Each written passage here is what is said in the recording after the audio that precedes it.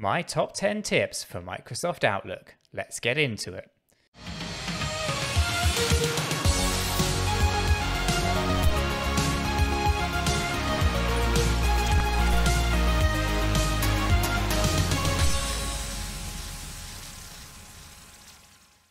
So today we are going to take a look at the top 10 tips that I have for you for Microsoft Outlook. If you find this video useful and informative, hit that like button. I really do appreciate it. And of course, if you're new to the channel and you want to stay up to date with all of the hints and tips that we have here at That Office Guy, then do consider subscribing to the channel. By subscribing, you will be kept up to date with everything we do here at That Office Guy. With that being said, let's jump on down to Microsoft Outlook and see exactly what's going on here with these top 10 tips. Fantastic. Right, so the very first tip that I have for you guys is all about polls. This is actually a relatively new feature that has been released of late. And ultimately, you're able to, instead of doing votes where you kind of put a vote out into an email, you can now actually include a poll. In order to do this, you head over to the ribbon here and you click on the Insert tab. From the Insert tab, you'll find that there is a new option called Poll. If you do not have this, then actually your first thing you'll need to do is actually go to File, go to your account, and then check for any updates. Once you've updated your Microsoft Outlook, you'll be able to find this poll here as long as you have the 365 license. Right, let's go ahead and click on Poll, and this will open up a new section just over here on the right-hand side. This will allow us to basically create a question and have multiple different answers. And basically, it's like a mini Microsoft form embedded into your email. And I'm going to show you what that looks like. So we'll go with, is this video any good? Question mark. First answer will be yes. We'll click on no. We'll add an option down here for somewhat. Okay, and if you would like multiple answers, you can toggle this button here for multiple. I'll leave it as just a straight out one answer will do, and we'll click next. We'll say this is what it will look like, a quick poll from inside your email. We're going to add that.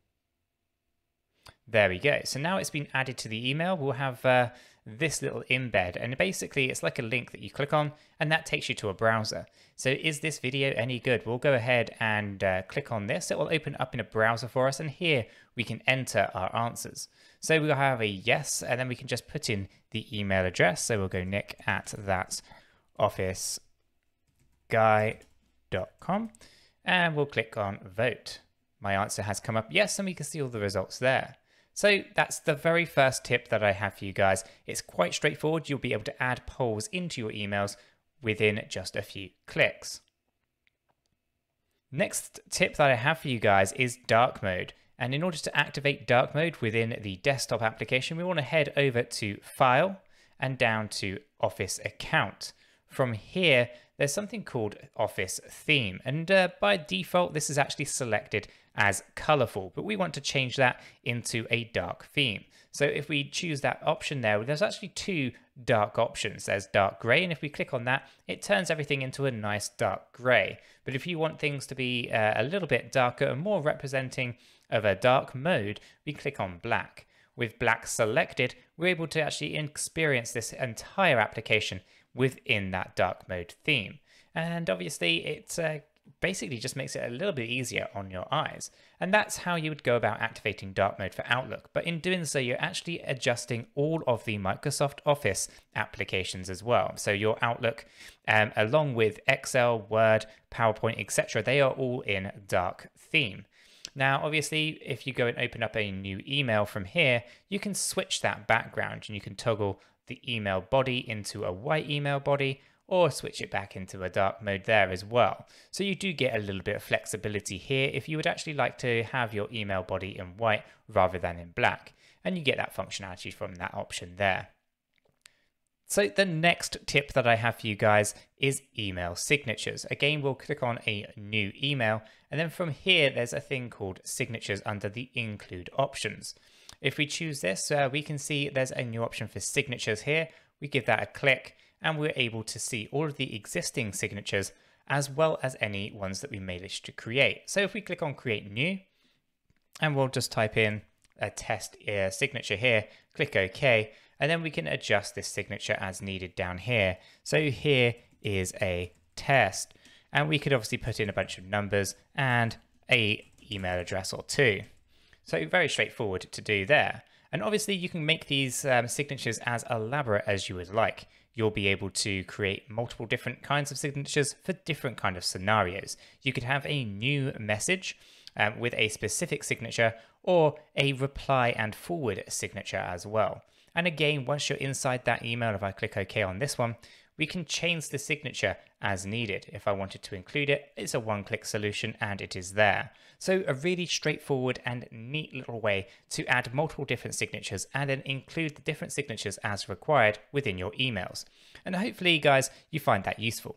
Right, the next tip that I have for you guys is all around how to stop those rather irritating email noise and alerts. This is actually quite a simple one to turn off and will help prevent all those annoying distractions. So in order to do this, we're going to head over to File, we're going to go down to Options, and then from here we're going to click on the Mail option on the left of our section here. From here, we're going to scroll down a little bit until we find that message arrival. Here we can see lots of different options. We have the play sound, briefly change the mouse pointer, show an envelope icon in the taskbar, and even display a desktop alert. Now, if we don't want those annoying noises all the time, we can turn off the play a sound option. We can turn off the envelope icon and also disable those desktop alerts. Now, personally, I really do like the envelope in my taskbar, but the sound is just a bit frustrating and I don't need that. Likewise, I do not need those desktop alerts. So I'm going to select just to keep the envelope icon on. But if you wanted to adjust this and change it to your own personal preferences, this is where that option will be found. Straight into File, into Options, and then select the Mail option here and find Message Arrival. With all that done, we can click OK, and now I will not be getting those frustrating noises in my Microsoft Outlook. So guys, the next tip that I have for you is all about rules. As you can see with this inbox, it is cluttered up with lots of messages from Microsoft 365 Center. So ultimately, this is very frustrating and I need to clean this up quite a bit. So in order to do this, I'm going to use the rules within Microsoft Outlook to basically automatically file away all of these messages. Now, the first thing I need to do is actually create a new account, or a new folder, I should say, within my inbox here, just so that I can, file things away. So straight away, you can see I have a Microsoft folder, and I'm going to use that as my location to store everything in. So with that being done, it's already created. What I'm going to do is now set up that rule. What I'm going to do is I'm going to right click on this particular message just here, this message from Microsoft 365 Message Center. And what I'm going to do is I'm going to come down and I'm going to go to rules. I'm going to create a rule. From here, we get this little pop-up box, and there are lots of different ways you can create these. The simplest way is to use this option just here. You can go into the advanced options, which is my preferred method, but I'm going to keep it simple for this tutorial. So I'm going to say every message from Microsoft 365 Message Center. I'm going to tick that box there, and I'm going to want to do something with it. I want to basically move it into its own little folder. So I'm going to choose the Microsoft folder that I have created with inside my inbox, and I'm going to click OK. From here, now every message that comes from Microsoft 365 Message Center will move automatically into the Microsoft folder. Now, of course, you might want to also just, actually only mark them as red as well. So if we go over to the advanced options, this is where you can see all of the various different options that you can set things up for. So in this particular case, you can see how I already have apply this rule after a new message arrives from Microsoft 365 Center, and then move it to the Microsoft folder, and then stop processing more rules. Well, actually, what I want to do is I want to mark it as red. So in order to do this, I need to find the mark as red option. Now, you're not going to find it in the step 1. Instead, you want to have to go over to step 2. From step 2, this shows you more options. We don't want to delete it or anything like that, but we do want to mark it as red. So we're going to find the mark as red option, which is just down here. So now when a new email arrives, it's from Microsoft 365 Center, we're going to move it to the Microsoft folder and mark it as red. And then we're going to stop processing any rules. From there, I'm going to click on done, and we'll just have to check that. There we go. Now, it's not going to run on old emails. It's only going to run on your kind of or any new emails that arrive. But if you wanted to run it, you can come here, you can go to manage rules. You'll find your rule just here, and you can actually run the rule now. You can choose the rule and then you can run now. And it's going to file through everything in my inbox and sort it all out for me. I can close that, I can click OK, and now my inbox is manageable. Right, guys, the next tip I have for you is all about flagging items, and they automatically will appear in your to-do. But of course, to-do tasks are fantastic. However, it actually now has additional functions. You can actually mark things as to-do tasks and then automatically have them inside Microsoft Teams. If that's where you're doing the majority of your work, which I believe most people are these days, then actually it's fantastic to be able to flag your emails and have them appear as tasks inside Microsoft Teams. So in order to do this, it's actually quite a straightforward process. You find your invoice here in this particular case, and I'll go ahead and flag it. With it being flagged, that now has created that inside Microsoft To Do, which then in turn has moved it into Microsoft Teams via the Planner app. So this is a fantastic way to just kind of add ad hoc emails directly into tasks. Of course, you could also drag and drop these into your to-do, and that will also have the same effect. So this is just a nice, neat, and fantastic way to pull everything together and put it all into your to-do tasks. Right, the next thing that we want to talk about, guys, is all about mentions. If I create a new email here, we now have the ability to @mention certain people. And this is a new function, and basically you can just go and I can go Chris, and we can find Chris in here. And straight away, Chris is automatically then added to my to field. So email knows that basically because I've @mentioned him, he should probably actually receive the email. So it's a nice, neat function. And again, I can then say, what do you think? And I can ask him a simple question.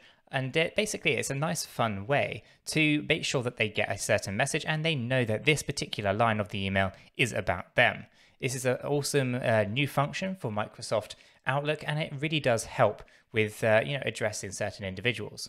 Now, obviously, when it comes to @mentions, you can also do searches for these as well. So if you wanted to do a search, you can now search for anything that you've been mentioned in. So another nice, neat way to actually see whether you've been mentioned in a particular email. So another fantastic feature from Microsoft Outlook. Now, the next thing that we want to talk about here in the next tip has to be those autoresponders. If you're out of office and you need to send an out of office email response, they're quite straightforward to set up. You head over to the file option here and you go down to the automatic replies. By clicking automatic replies, you have the ability to send between a specific time, which is usually my preferred option. This way you can set things up in advance. Of course, you can just come into here, change when you would like to start sending your out of office replies. So I'm going to select the 12th of April. I'll obviously select the 18th. I'm going to be away for an entire week there. And I'm going to start this thing from 9 a.m. through to, let's say, 5 p.m. And again, I have the ability now to say I am out of office here. And also, if I wanted to send an email separately to anyone outside of my organization rather than inside the organization, I can write a specific reply to these guys as well. Also, out of office. And of course, you can get as creative as you would lead. Now, you click OK and you're automatically set up and good to go. There's no extra work needed. And it's as simple as that to set them up. You can click back in here and you can adjust these as needed. I can turn them off as well if that's what I desire to do. So out of office replies are very straightforward to set up and you can get as creative with those as you need. Right, the next option, one of my personal favorites when it comes to Microsoft Outlook, and that has to be the delay delivery. So let's say we have an email here and we want to send it to, let's say, Chris again. I'll send it to Chris. And what we're going to do is, we want to make him understand that this is important and that we've been working for hours upon hours upon hours on doing it, rather than maybe playing video games. So in that case, what we want to do is we want to send this email out of hours so he knows that we've been working on this piece of work for a long time. In order to achieve this, what we're going to do is we're actually going to go over to the options here, and then we're going to go on delay delivery. From the delay delivery, we get to choose exactly when we would like to send it. So for example, we could select a day and we can select a time. So ultimately, guys, this is a nice, neat way where I can come in here and say, I'm going to send it at 17:05 today, and he'll know that I'm supposed to have finished at 5. Therefore, I stayed 5 minutes behind to do this critical piece of work just for him. There's no save option, guys. You just literally click close, and that is all toggled up and ready to go. So the second that you click on save, it will wait until 5:05 and then send the email. So it's a nice and neat little feature that really gets the message across sometimes. If you're working a lot out of hours and you want to kind of push a point here, you can use the delay delivery to really stress and emphasize how late you've actually been working. Or just for fun, if you're getting loads of emails at midnight and you want to get a bit of own back, then ultimately that's a nice, neat feature. Of course, guys, sometimes the last feature that we need to be talking about has to be offline mode. Sometimes you might think, why would you want to work offline? Well, actually, it's just a nice way to prevent your email box from cluttering up whilst you're trying to work on slimming that email box down. Now, I have lots of different ways and different approaches to managing emails, but sometimes the offline mode just helps that extra little bit. So in order to activate this, what we want to do is we actually want to go over to the send and receive option here and click on work offline. When you click on that work offline, you'll notice that down at the bottom here, where it actually now says work offline. Now, what that means is no new email messages will be received in this inbox. So if you're doing things like a mail merge or you're wanting to verify all of the emails that you have, you can click on the work offline and your email box will stay as is until you're ready to receive more emails. This is a great way if you're wanting to focus down and get a lot done without getting bogged down with new additional emails. So once you're finished though, guys, all you have to do is simply toggle it off and it will connect you back to the Microsoft Exchange and you're good to go. And all those new emails will come flooding back in. And guys, those are my top 10 tips for Microsoft Outlook. And hopefully you did find this useful. If you did, then do go ahead and hit that like button. I really do appreciate it. And of course, if you want to stay up to date with all of those hints and tips that we do here at That Office Guy, then do consider subscribing to the channel. By subscribing, you're going to be kept up to date with everything we do here at That Office Guy. And with this said, we hope you have a fantastic day and we'll catch you all in the next one.